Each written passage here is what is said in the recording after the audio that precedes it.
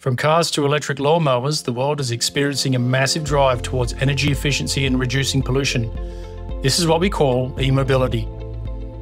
E-mobility covers 2-, 3-, and 4-wheeled vehicles used for personal and light commercial purposes, such as delivery and city use. As e-mobility develops, there are 4 main trends that are emerging. In developing and highly populated countries, the need to electrify vehicles that contribute significantly to greenhouse gas emissions is the driving force behind e-mobility. Historically, affordable mobility was achieved through bicycles, small gas scooters, and mopeds for individuals and larger 3-wheeled rickshaws and small trucks for commercial use.